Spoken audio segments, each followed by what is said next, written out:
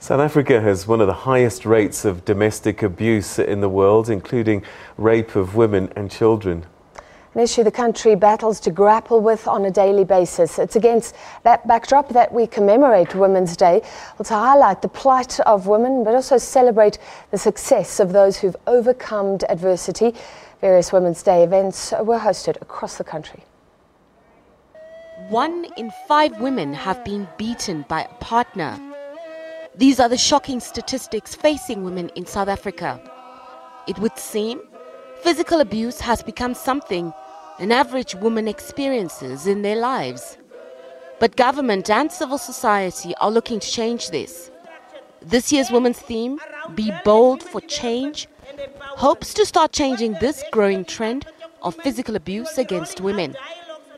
A call echoed by the leader of the African People's Convention. Women are the most exploited at work. Women are the ones who suffer the violence in society. We have seen numerous cases of femicide. For women, more needs to be done to help empower them. Government must give all the women rights, because we don't have rights. All the men have the power over women. The Limpopo Premier lamented the state of affairs. Women should be independent. These women should be economically empowered to take whatever decisions, irrespective of whether the so-called breadwinner goes to prison. In Kimberley, women took a stance against abuse. Since our women are being killed nowadays, I think something must be done. The women of 1956 stand up for us. Government empowerment programs were lauded. Solofelo Wesi, a local businesswoman and mother of 1, attributes her success to these programs. Women's place no longer in the kitchen, but mainly in the way it will make a very huge impact, job creation and creating sustainability and wealth for our people.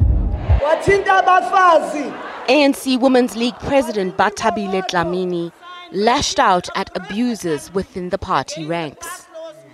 Gauteng Premier David Makhura called on police to separate politics from law and justice and act in the Manana case without fear or favor.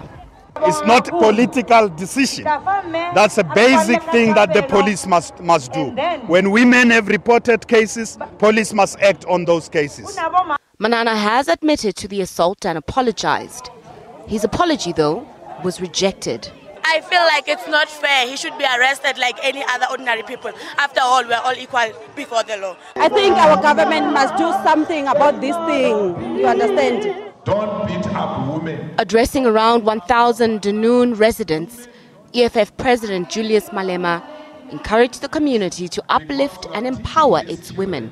Husbands, stop beating up your wives, because you are teaching these children that when you have a problem with your partner, the solution is the beating up.